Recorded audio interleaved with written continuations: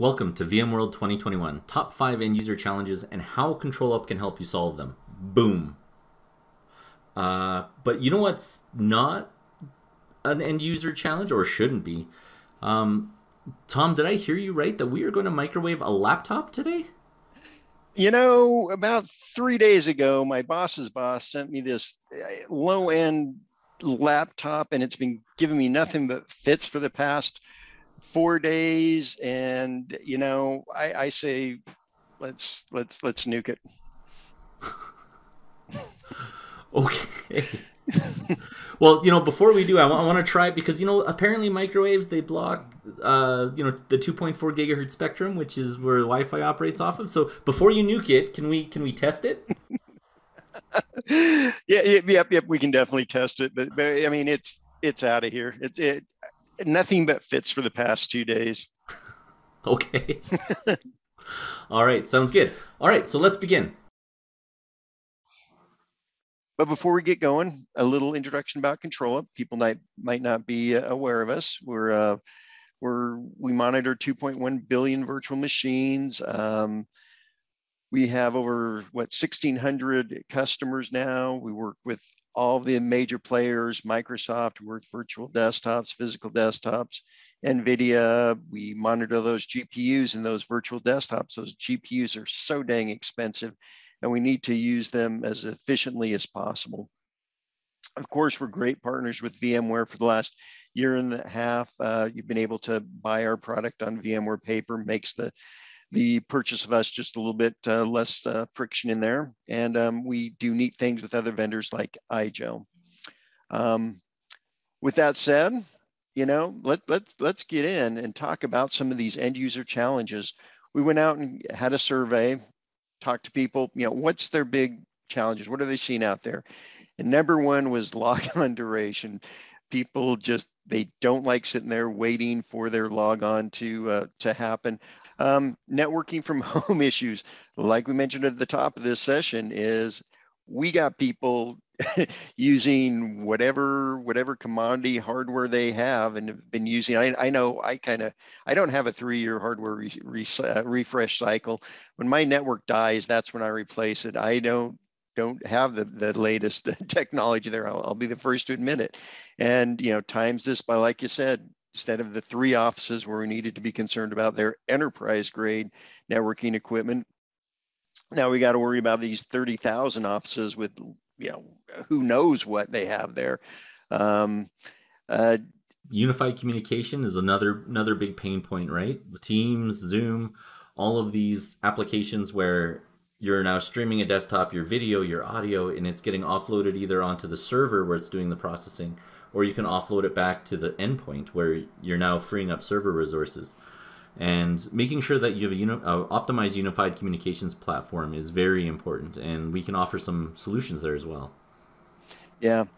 And then finally, slow sessions, just things aren't going right. And I think you have a really neat demo that you're going to show how we can actually manipulate the CPU cycles and make sure people get what they need on that. You're going to do that demo today, aren't you? I'm going to do several. Yes, All absolutely. right, great. So let's go ahead and dive right in, do some demos. By the way, the screen that you're looking at now is a really neat feature, Remote DX, that we are going to demonstrate a little bit later, and really cool stuff. But I'm going to go ahead and bring up Solve. This is our real-time console. It's web-based, so you can access it from anywhere you're at. And one of the things I like about ControlUp is it doesn't just monitor the connection server. It doesn't just monitor the hypervisor. It doesn't just monitor the virtual desktop. What we can do is we can get all that information combined onto one screen, and then you can dig in and really find the problem. Because Trent, have you ever had a problem that was just one issue? No, they're all interrelated, right? That's right. Yeah.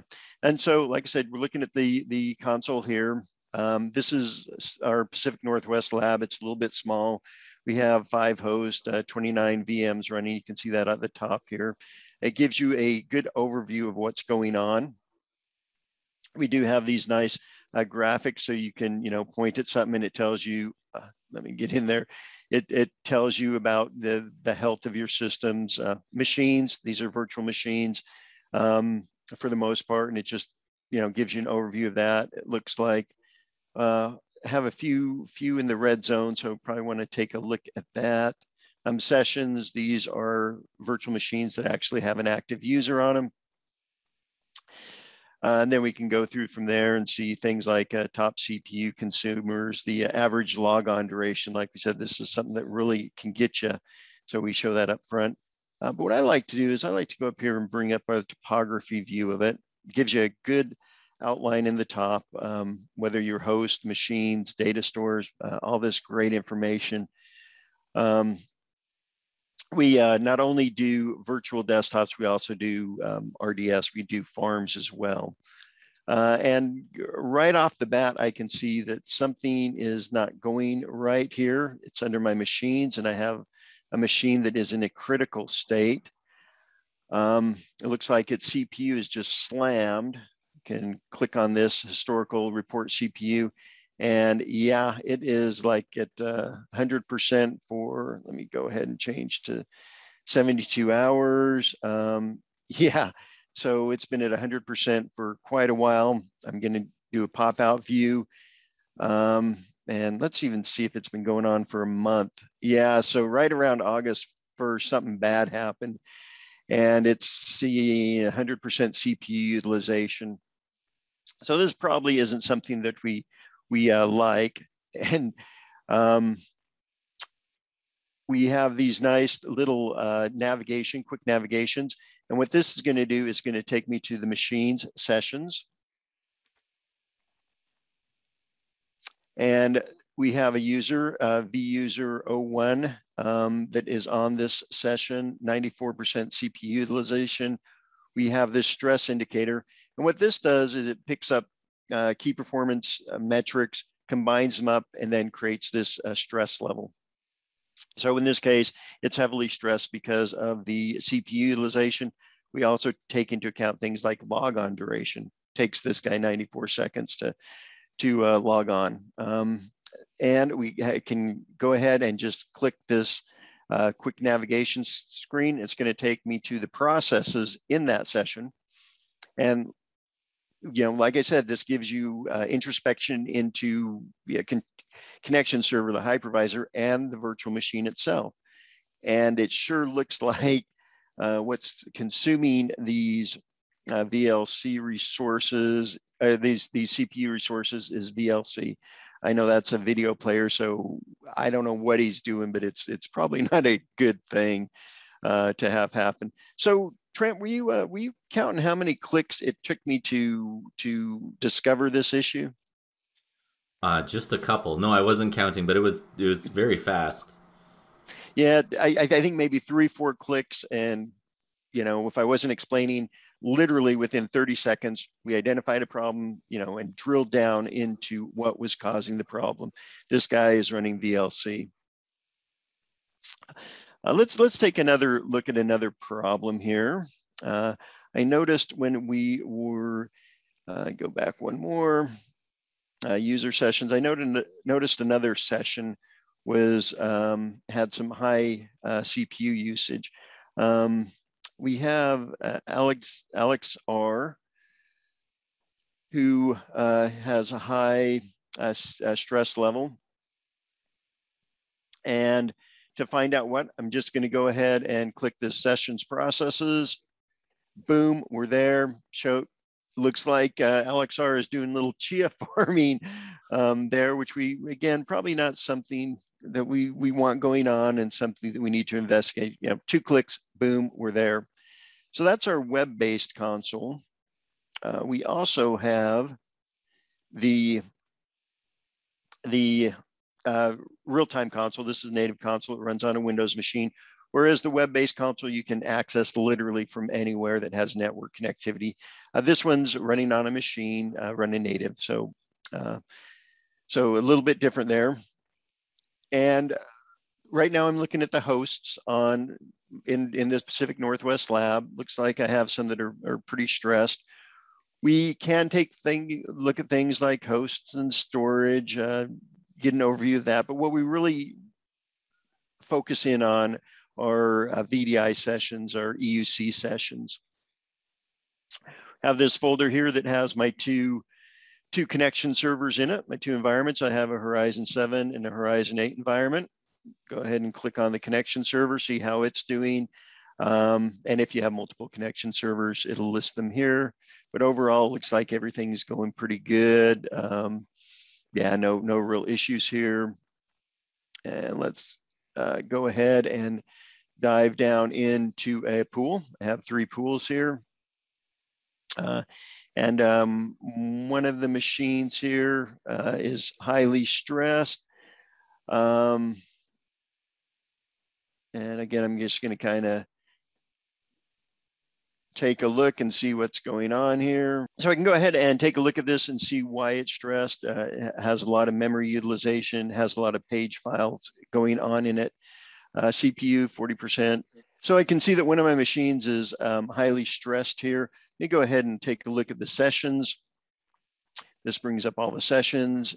Here's the 2 that we saw previously. Let me go ahead and take a look at this one that's owned by Alex R. And we can see that he is running a Chia. So I'm going to go ahead and send him a note saying, is this something you should be doing? Blah, blah, blah. He'll come back with me. This will display on his screen. And maybe I just want to say, this really isn't something you should be doing. And I'm going to go ahead and end the process, kill the process. Or maybe it's something we want to do, but we don't want to take up a lot of resources. So I can set the process priority.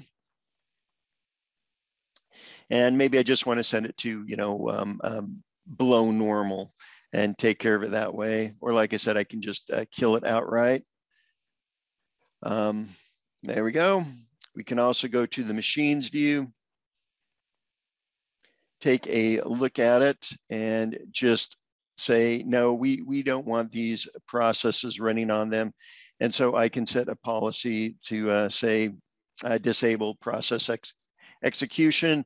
When someone tries to start Chia, it's going to say Chia is not allowed to run. There we go. So again, just in a few clicks, I was able to discover an issue, stop the issue, and then prevent the issue from reoccurring. Another thing I want to show you that's kind of neat and kind of unique to us is we can also do things like examine the file systems. So here I have 6 different virtual desktops, and I'm looking at the file systems on all those machines and doing a comparison of them. And so it looks like everything's the same, except for I have one config.msi that is on some of the machines, but not all of the machines. So that's a neat way you can take a look at a bunch of machines at the same time and figure out what's different. We can do the same with programs and updates. The ones in purple indicate that exist on one machine, but not other machines. So we have the VLC media player on this machine, the A2 machine. The ones in green show that exist on some machines, but not all the machines. Zoom client. So if I need to go there and install a Zoom client, we can also do this with the Windows programs as well, updates. Let's see, and the registry. Registry is kind of a constant headache for everyone trying to figure out, if I have 2 machines, one's working and one's not working, sometimes it has to do with stuff in the registry. And so I can see that, this has a Mozilla plugin in the registry on one machine that isn't on any of the other machines. So kind of cool stuff. So now I want to take us to a little bit different environment. I'm not sure that you guys have had a chance to work with Test Drive, but it's something that I use all the time. I really like using it. It's set up by VMware, and you can get access to it. And it gives you a way to work with either VMware products or their partner products like ControlUp with a real hands-on environment. And what I want to do here is logon duration. Trent, we were talking about a logon duration, how it'll kill you if you aren't careful. And so what we do is we go out there, we take a look at the logon duration, average app load times. We get a bunch of this information, and we can even go further than that. We have script actions. What these do is they go in there and they perform a script on a virtual desktop, gather information, display it, or it can do other things. It can kill process, can do a lot of really neat things. And you're going to be talking a lot more about scripts, aren't you, Trent? Oh yeah, yeah, for Okay. sure. Yeah. So this one, I'm going to go ahead and analyze login duration. What it's going to do is go out there to the virtual machine, gather all these logs, kind of coordinate the various activities, and then report back on why people are doing the logon duration. We have app volumes in this now, right? Didn't you write that for this script, Trent? Yep, that's right. So we do track how long it takes app volumes to attach, and this is especially important with app volumes if you have it set to attach applications synchronously. But even if you have them attached asynchronously, it's still a phase within. Yeah, and so you can see it perfectly right there. Yes, if we have app volumes, we do track how long it takes to mount them, and if they're blocking the logon process, how long it took the phase to finish. Excellent. Yeah, and we also do things with group policies. You were telling me about just some people write some really interesting group policies that maybe they don't realize how long they're taking, right?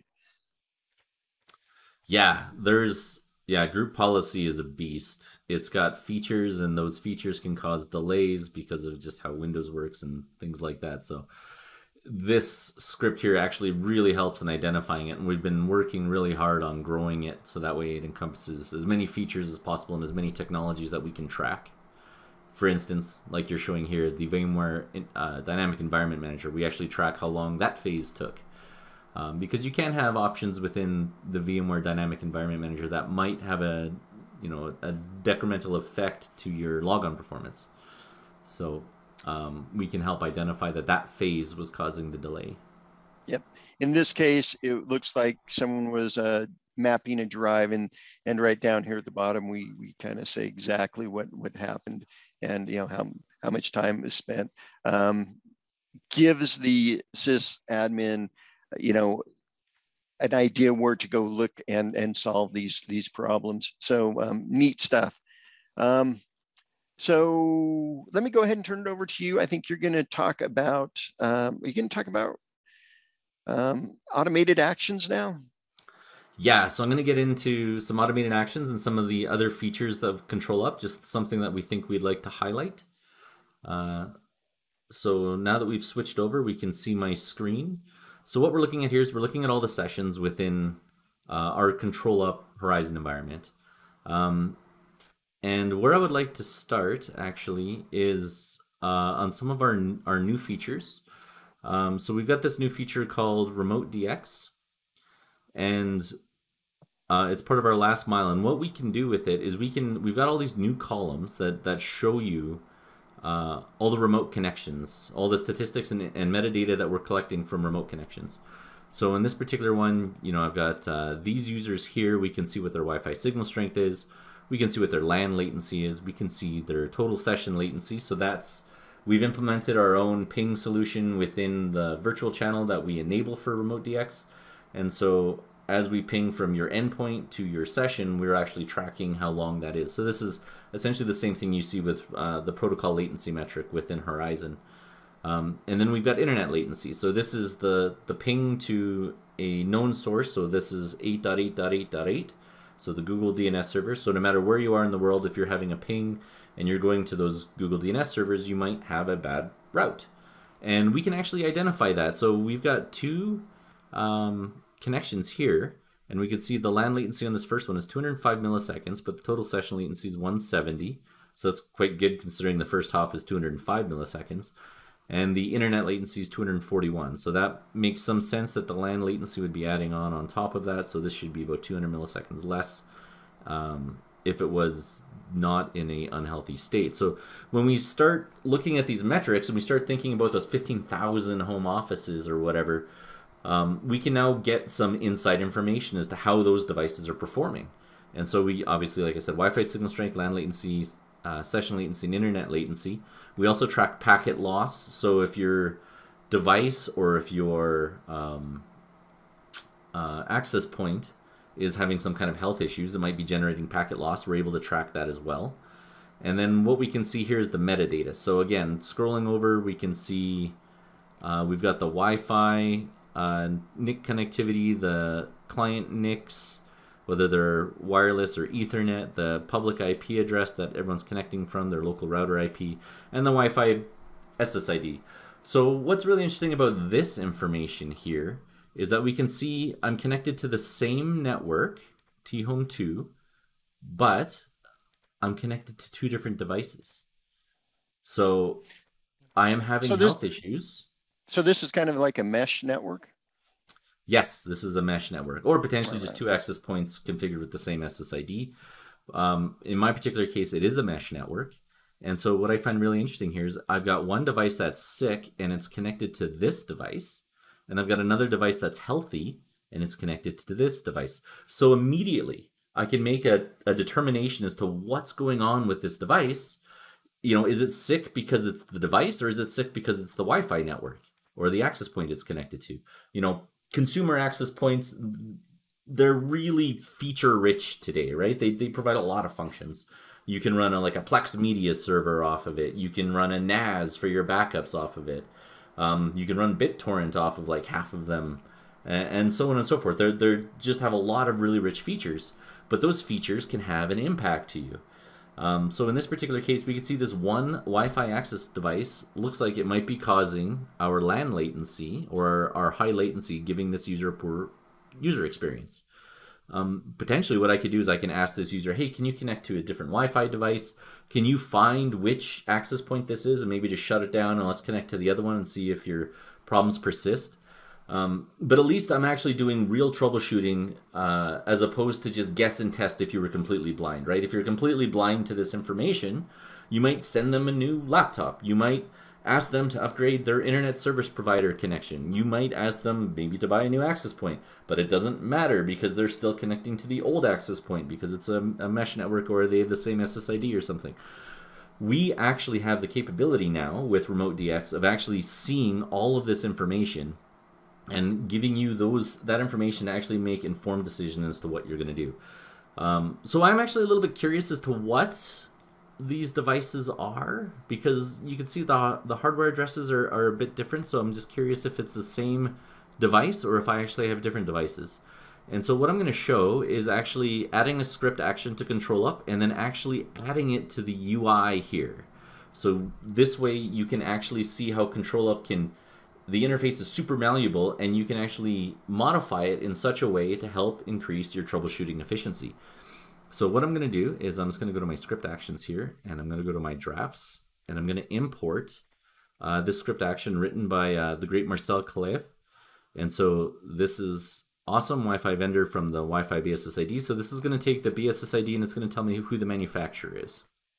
So I'm going to finalize it so that way I can use it. So I'm going to go to the virtual expert here and I'm going to go to the script action rules. And I'm going to go to the sessions view because that's the view I was on. I was on the sessions view here. And so now my source view is sessions. I'm going to add a new attachment to a column. And that column, I want to be the Wi-Fi BSSID.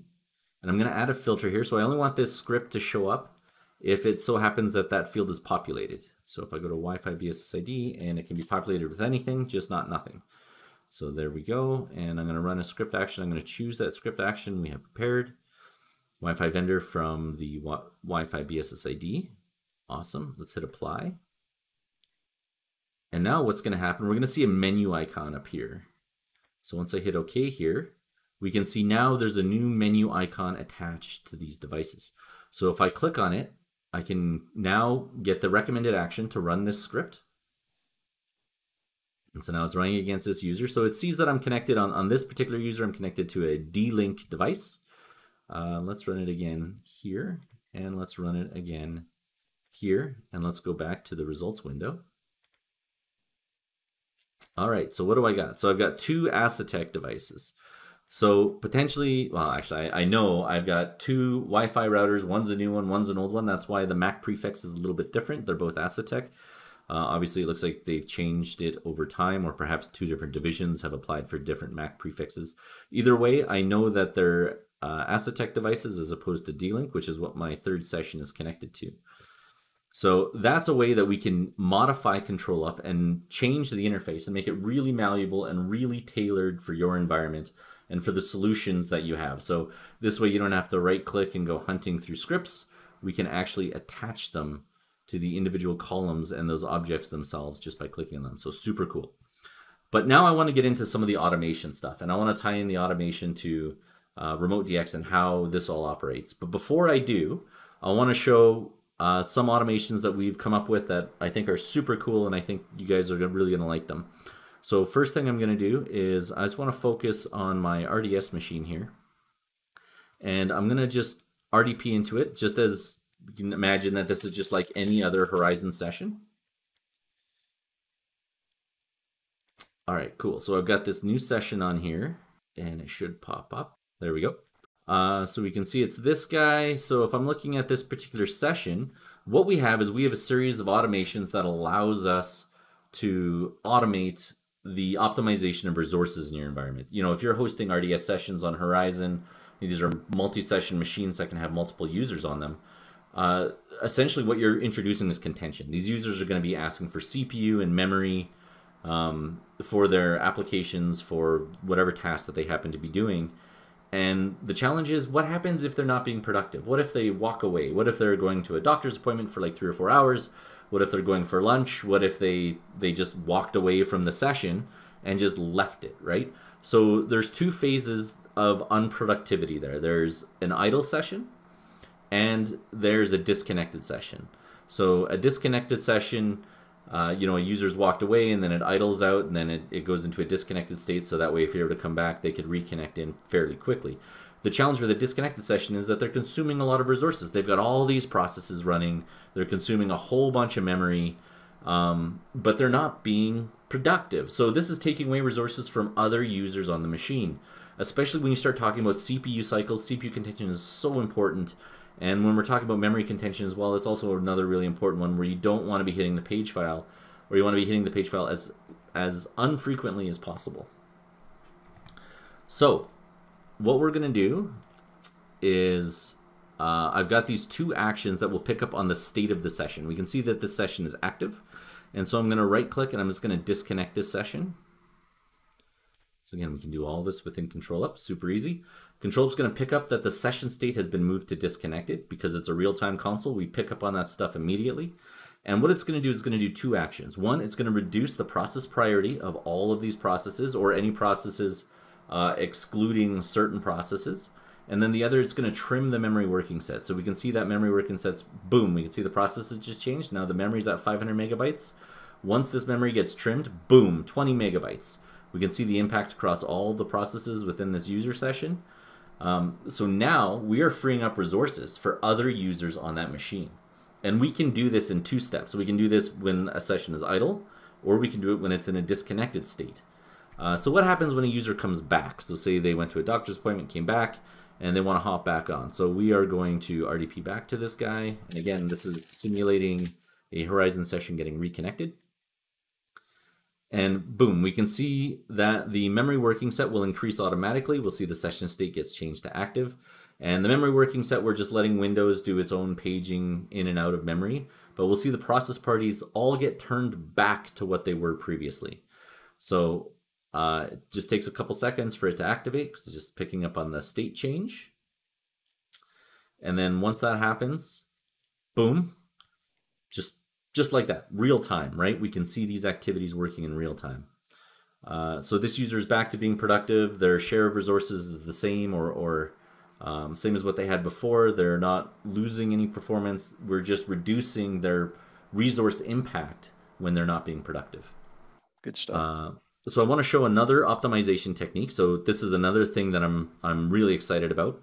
So I'm just going to go back and focus on the horizon here, and I want to find my session, and my session is this guy. And I'm going to, again, switch back to the active idle column preset that I have. And so what we have here is I've got this user who is using Adobe Acrobat Reader, and he's got a 3D model built in. So obviously Adobe Reader's expanded out its functionality big time, and one of them is the ability to embed 3D models. Well, this session is not a 3D session. So let me just switch over to my guy here. There's no 3D capabilities within the software. So manipulating this model is going to be painful. It's all going to be generated in software. So as I'm manipulating the model, we can see the user input delay goes up. And what I've done is I've created an automation that will adjust the process priority, giving it just that little bit more CPU cycles over top of everything else in the system when it detects the user input delay is over top of a certain threshold. I believe that threshold is like, I set it for 200 milliseconds, but we'll see in a sec. Boom. And so we can see that the Adobe Acrobat Reader is now above normal. So how cool is that? We've now done something based on user response. So what user input delay is it actually measures the responsiveness of the UI. So as I'm mousing over this menu here, and you can see the highlight is trying to catch up to the mouse, it is measuring that. It is measuring when the mouse moves from one field to another that this highlight needs to change from here to here. And how long that takes, that's what it's measuring. So that's super, super cool. You can do it to almost any application, on any Windows-based application that just uses the Windows UI. It picks up on all of that. So we have that built into ControlUp. All the way from the processes view to the sessions view to the machines view. It shows the user input delay either as the aggregate of the machines view of the users underneath, or of the session showing you the highest user input delay on that particular session. And with active application, we're able to actually identify which application the user is using that is generating that user input delay. So super cool feature, really, really powerful. Yeah, and this automation, like we mentioned, we got so many people out there, and we just don't have the time to go in and do each one manually. We need to automate. I mean, automate. And didn't Steve Jobs say that? Or was that Steve Ballmer? automate. Yeah, I think that was Steve Ballmer. So another thing I want to show. So we have this other automation. Again, it's out of the box. You can just hit the checkbox and just enable it. Is we have this automation that you can see the free space on the system drive here. We can detect free space, and once it crosses a threshold, we can actually take an action to correct it. So I'm gonna take this guy because I don't think anyone's on him, and I've got this demo script here that all it does is it just fills the temp folder with a file as big as it can. So I'm gonna say 18 gigs. Obviously, there's only 2.9 available, so this should spit out some errors. There we go. And what we'll do is we'll see, boom, the free space on the system drive changed. So ControlUp, again, being a real-time console, real-time product, it's got a cause and effect. And we've got this trigger that will pick up on the free space being less than some value, and it'll clean it up. It'll run the Windows cleanup utility. It'll just empty out, boom, you can see it just fixed all that for you. It'll just clean out any temp folders that it's aware of and just clear up that free space. So if you've got, I've worked with applications that when you're using them, they download files. So they download like images or something like that. Especially like I think PAX viewers are particularly bad with this. They download them and they cache them in like the temp directory, and they never delete them just in case you happen to go back to them, because it takes time to do that download and they want to be as fast as possible. Well, that consumes a lot of free space. So with this, we can automatically detect when free spaces hit a certain thing, and then we can do an action on that. So I'm going to focus on my sessions again, and I'm going to choose my remote DX users. And so I've got several remote DX users here. I've got 3 of them. And we did notice that, we've got poor Wi-Fi on a few of them. We can see that out of the Wi-Fi access points, the metadata is telling me that one of them is connected to an open access point. And obviously this is really concerning, because open access points, anyone who's connected on the same network can snoop on all of your traffic. It's not secure in any way, shape, or form. So if you're in a coffee shop or something like that, and you're connecting into, say, like Horizon or your resources, someone else who's connected to that same Wi-Fi access point could be capturing all that traffic, and then automatically, getting things like your password and stuff out of it, because it's all over clear text until it's over SSL. But if you do capture the SSL negotiation, I mean, it's just a nightmare. Anyway, so what we can do is we've tied some automations to these metadata properties, and we can then execute actions on them automatically for you.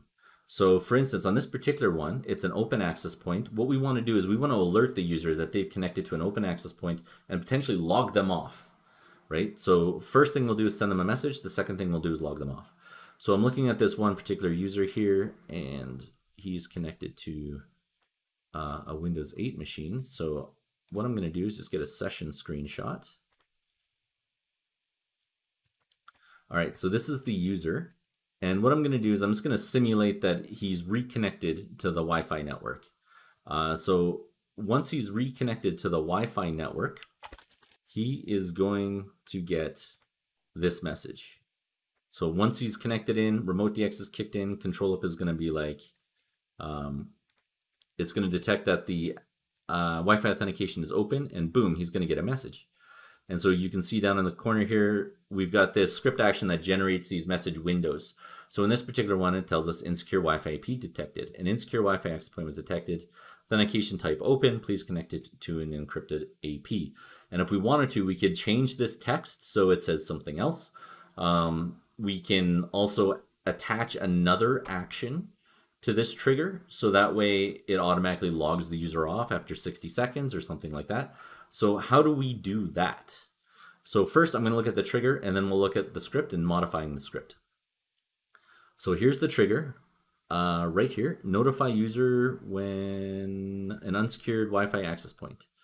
So it's a session object, because that's what Remote DX is.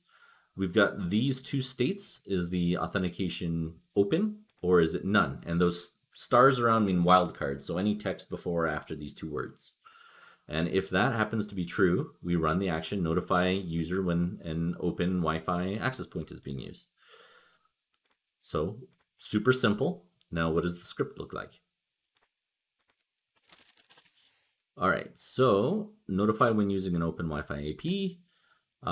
Again, we're looking at a session is running in the user session, not the target machine. And the reason why it's running in the user session is because it generates a UI. If you run in the target machine, it's going to generate the UI under the system account, which doesn't have UI, so it doesn't do anything. But if we run it under the user session, it actually executes as that user. And so here's what the script looks like. So again, this was written by, I think, the great Guy Leach. And it creates the window that you just saw. He's added a whole bunch of properties to customize this and make it however you want. If you want to make it really gaudy and have a red background with white text, you can do that. And so here's all the different options that we're offering for this particular script action. So this is super awesome. We choose what metric we want. We do that by having this client metric, and then this is the metric that we choose to pass through. So we chose that Wi-Fi authentication field. If we wanted to, we can change this field to be something else, and it'll pass that in the message. So then for the message itself, this is what it looks like. I'll actually copy and paste this out into a notepad window.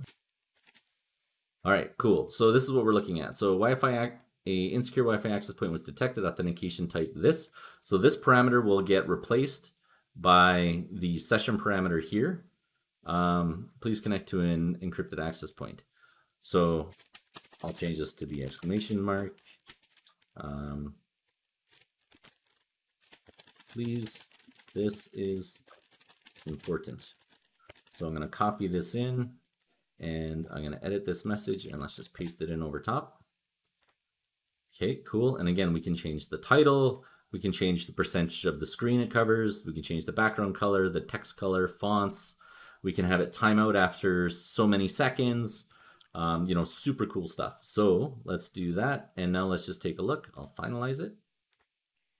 All right, so then boom, that's how we modify the Wi-Fi, the open access Wi-Fi. So we're going to try another one. So we're going to look at more triggers that we have. So we've got more notification type triggers because These fields are metadata, so they're providing us additional information. So another thing we can do is notify when a user has poor Wi-Fi. And so what we do here is we look at the session and we look at the Wi-Fi signal strength. So in this particular case, we're looking at, is it less than 75%? And is it greater than or equal to 1%? So as long as this criteria is met, we will fire this message: notify user when poor Wi-Fi is detected. And then lastly, we've also got this other one: notify user when an insecure or older OS is detected. So obviously, when you're talking home offices, people can be running, anything. They could be running, Windows XP potentially. I don't think you can get on the internet anymore with Windows XP, but um, you know, they could be running older operating systems like Vista, Windows 8, so on and so forth. And so what we can do here is we've developed this trigger to actually list out all the operating systems that are unsupported. So we've got, is it XP? Hopefully not. Is it Vista, Windows 7, Windows 8? And is the client OS name, is it a Mac? Is it Mac OS? And is this collection true? So these are all the versions of the unsupported Mac operating system. So if you're running a version of the unsupported Mac OS, you will get another notification. And then the same is true for Windows. So we're looking for, is it not the long-term servicing branch or the long-term servicing channel? And is the client name Windows 10? And is this collection true? So these are all older versions, older build numbers of the Windows 10 operating system. So all of these are unsupported at this point. And if any of this matches is true, then you are going to get a message. So it needs to be true for at least 30 seconds. So these messages just aren't popping up like crazy. They'll just kind of stack as time kind of goes along. So notify user when an insecure older OS is detected. So what does that look like? So I'm going to go back to my session here. All right, and we'll enable auto refresh. All right, so when this session connects in and it's been connected in for 30 seconds, boom, this is what the user gets. They'll get this message: your client operating system is out of date. Microsoft Windows 8.1 is out of date. Please apply updates to secure your device. In this particular case, what we can do is we can actually take this trigger, and we don't want someone who's got an unsecure operating system connected into our environment. If you're doing something like drive sharing or drive mapping or anything like that through Horizon, an infected device now has a channel to actually send files to your servers in the data center. And so what we can do, instead of just notifying them, we can also add an additional action. We're going to run an action, and we're going to run log off session. Super simple. So hit OK. Now, when someone with an insecure or older operating system is detected, it will notify them and then log them off. Boom, just like that. Super simple. And so we can attach that to any of these. Super easy. Amazing capabilities that we offer here. Yeah, this is so important where people bring their own devices. We need to make sure that they're not going to hit us with ransomware, things like that, right? That's right. Yeah. All right, Tom, so I'm going to actually hand this back to you now. All right, great. What I want to talk about before we take this little guy and have some fun with it with Remote DX, is I want to talk about, we have these resources. We need to make sure they're available on the network. What good is it if someone tries to connect to a virtual desktop and the virtual desktop just isn't reachable through the network? So what we have is a synthetic monitoring. It's called ScoutBees. It goes out there and tries to get a network resource. You can get these resources. It all runs in the cloud. It's a totally SaaS thing. You don't need to install anything on your premise. It just goes out there and monitors it. So what we're looking at here is the portal there, the dashboard for it. I'm looking at all types of the tests that we have set up. And I'm going to kind of scope in just on the EUC. And we have 2 EUC tests set up. One is for the Horizon CU console. This is in test drive, and so that's what we were looking at before the real-time console. We're obviously concerned, and we want people to be able to access that, so we do monitor it. And we also have a desktop out there that we're monitoring as well.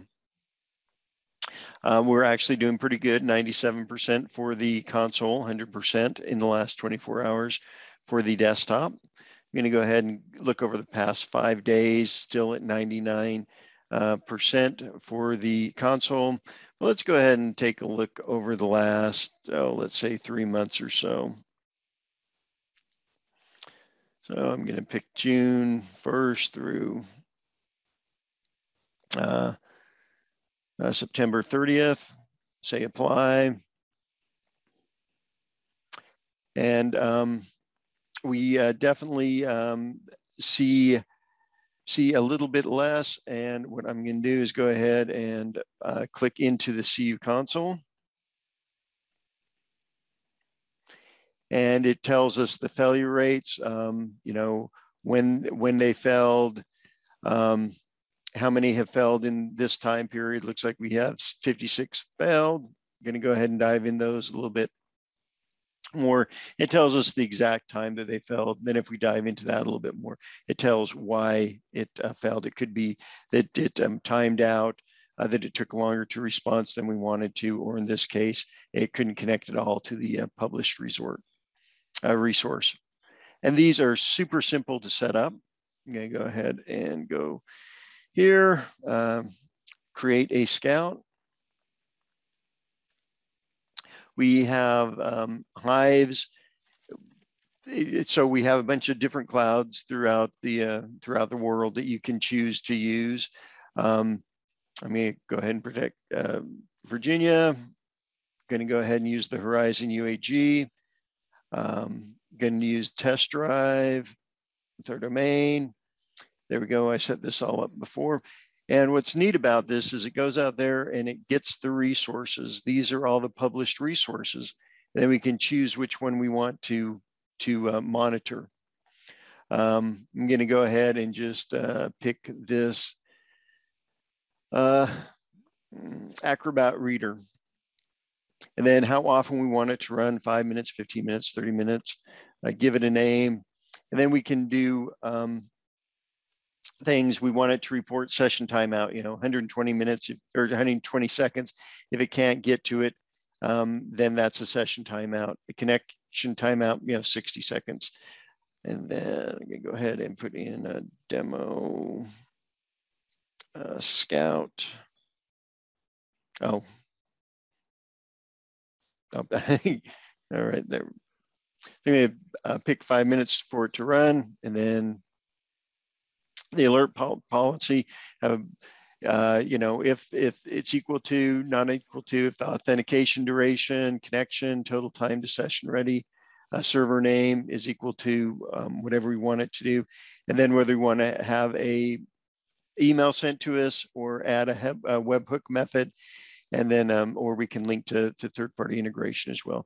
So super simple to set up, and it saves the help desk from getting a bunch of calls from users saying, hey, this resource isn't available. Is it me or is it the resource? So it really makes it simple. And so that's Scout Bees. And now I'm going to pass it back to Tom to do what? Well, let's Remote DX. It's such a cool technology. Let's show them how it works in action. So I have my boss's laptop here, like I said, and what we're going to do, I had to install Remote DX on it, a few other applications, Zoom and stuff like that. So let's see how, everyday activities affect it. Does that sound good? You got Remote DX up there and are you looking at it? Hold on. Did you say everyday activities? Do you normally microwave a laptop? No, I said I was going to stick in the microwave. But I like the cut of your jib there. I kind of like where you're going with this. It's the boss's, right? It is the boss's laptop. Are you sure? Tom, there's actually something I'm really curious about. So the laptop itself, when it's in a microwave blocks 2.4 gigahertz radio waves. Well, Wi-Fi operates off of 2.4 gigahertz. Back in the day, whenever we'd cook something, our reception would just go to just disappear.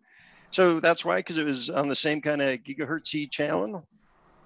Yeah, 2.4 gigahertz. Yeah, it's a big spectrum, right? And microwaves operate off of it, and laptops operate off. Okay, let's do a couple things. first I'll just turn on the microwave and see if I'm getting any leakage from the microwave. This is a expensive microwave leak detector. Okay. And then we'll kind of throw it in the microwave and see how that works. And then maybe wrap it with aluminum foil and then wrap it in aluminum foil and stick it in the microwave and then kind of go from there. Is that right? Well, I think this sounds crazy, but I'm interested to see it. So Okay. let's do it. All right. So let's see. What was the first thing? Oh, I'm going to just turn on the microwave. Just do a quick blast here. Yeah, 30 seconds or something. Just give it some time. Okay. There we go. All right. So I'm monitoring your Wi-Fi signal. You said the microwave is going. Yeah. I set it on a popcorn setting. Is that the best one? You shouldn't have any Wi-Fi signal if the microwave is properly shielded, which it's supposed to be. And I'll tell you right now, the Wi-Fi signal strength is a solid 98%. So I think you're good. It looks like the microwave is doing a good job of holding it together. Okay. You know what? I'm going to turn on my camera here on my other laptop so we can kind of record this. Does that sound good? That sounds good. Video. There we go. Video recording. All right. All right. Now can you still see it? Is my laptop in the way? No, it's perfect. All right. So one laptop, make sure I get the right laptop in there. I hate to do it to my own. Okay. So. All right. So you've just closed the microwave, right? So now that laptop is in an enclosed, essentially like a Faraday cage that's supposed to be blocking any 2.4 gigahertz signals from leaking out. I'm sure it's not perfect, so it probably does leak some. And you know what, Tom? The Wi-Fi signal just dropped. It just dropped in real time. I literally just watched it. That's down to 59% now. Okay, so cool. The microwave is literally blocking the 2.4 gigahertz spectrum, which is what it's supposed to do. I find it amazing that we're getting signal strength at all, but amazingly we are. That's so cool. Okay. And you've just microwave back up, hey? Yeah. Oh, and what are we getting now? Let's give it a few seconds to refresh. I'm not sure how often Windows refreshes the signal strength. So Remote DX, if it's reading it from Windows, it might take a second or so. Boom, we're back up to 100%. That's incredible. All right. So I got some tin foil here. I'm going to put some tin foil on it, see if, because I know oftentimes I wear these are for my tin foil hat, so I know they're good, right? Yeah. And I see you've removed all your hair to stop that anything from transferring. Yeah, when I said way back when I had the old microwave and it killed it, that's when I started losing my hair after I think maybe then. So we're at 100%. The foil has done nothing. What happens if you put it in the microwave now? In the microwave with the foil on it? Well, I'm just curious if we get any lower than 59. Okay, like this. Yeah, see if that does it. Okay. Getting anything? Let's give it a couple seconds here. Like everything, it's dependent on the update speed of Windows. So, still sitting at 100, but now we're down to 67, so looking pretty good. Let's give it one more update here. I think that'll be like 3 or 4 seconds. So 67. So maybe the Let's nuke it. Let's nuke it. Maybe the aluminum foil is helping. Oh, let's nuke it. Let's do it. I'm excited about this. Come on. Okay. So what do you think? Popcorn, frozen entree, fresh vegetables? It's got to be popcorn. It's got to be popcorn. Popcorn. Should we do this? Hit it. And let's see what's going to happen here. What's happening? Looks like it's glowing in there. We still have connectivity. Oh, I should have turned on. Wait, I see a few sparks. You see the sparks? A little bit. It's making sound. It's still at 67%. We still have. Well, maybe the session's dead now. I'm not sure. It's making a sound. Can you hear that? Here, let me hold the mic up. It's at 64%. It's still working. Can you hear that? No. Oh man. I'm getting a funky odor. Maybe. Are you still getting it? Yeah, I'm getting updates. Internet latency. No way. Oh wait, I saw another flash. Okay, wait. All right, hold on. That is a well-grounded laptop. Oh, Oh. my fire detector's going off. Okay, stop it. We don't want you No way, to burn no your way. house We're down. starting to see here. Okay. All right. I'm sorry. Sorry. We'll How bleep do it. I stop this thing? There we Open the go. door. That's how you stop it. Yeah, okay, I'm gonna open it up. Oh, look at that. Can you see Oh, the it's smoke dead. there? It's dead. It went disconnected. Yeah. Okay, I'm gonna let it cool off. Let's talk about wait. Yeah, let's talk about ControlUp now. People can get ControlUp. How that does that sound? Then I'll pull it Let's out. talk about how people can get ControlUp. So first off, Yeah. I'm super impressed that it was able to hold getting electrically bashed by Ooh, microwave man, radiation for at I least gotta a open a little bit. window. Sorry, that thing stinks. All right, go Oh. ahead and talk to about the ControlUp architecture. I'm gonna open up the window here.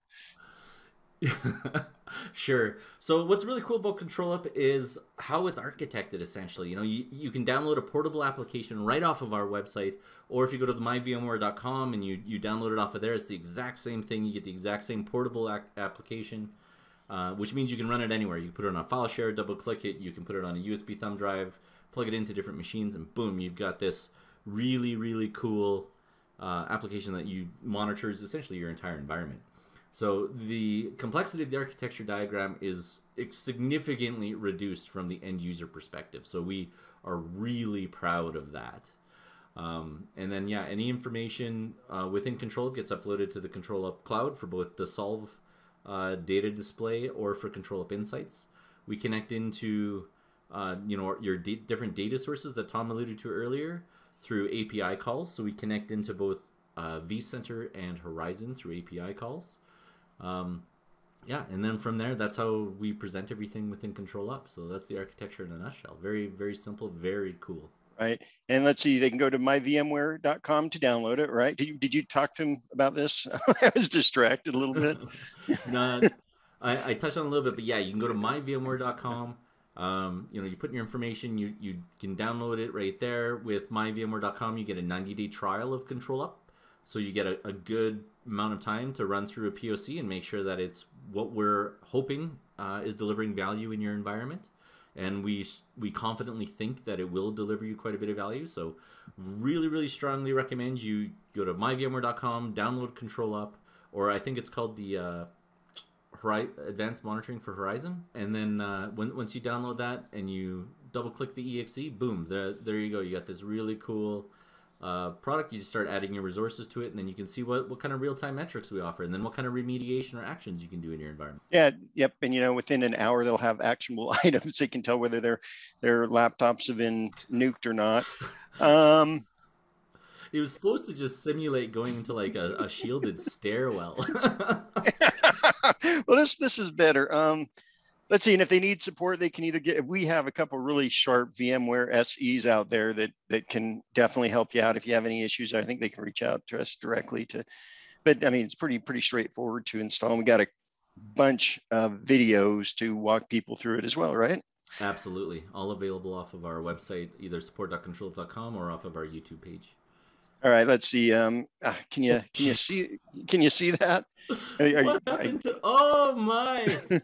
Oh, there we is go. that where the sticker was? Is that where the windows? Oh, I bet it was genuine. Yeah, you can see like the little holograph thing, and then the screen there kind of took a hit and stuff. I am going to send it to the boss. Should we nuke it for another 30 seconds? You think? I think it's had enough. No, I'm getting out. This was a crap top. It just gave me nothing but grief. So we're gonna nuke it. Oh my. Put that little bad boy in there. All right. And I'm going to go for quick 30 seconds. Oh, okay. Do you have a fire extinguisher handy? Do you have something close by? I got a window I can jump out of real quick. I thought it'd be sparking more better. No, it's smoking. Oh wait, there it goes. There it goes. There it goes. Oh, it's on fire. Oh man, that's plasma. Where's that fire extinguisher? Oh jeez. What are you doing? Hey, I got to go, Trent. Great presentation. Hope people enjoyed it. I'm going to open this real quick, but I got an issue here. Okay. Stop. Okay. All right. Hey guys, thanks I hope you enjoyed the session. All right.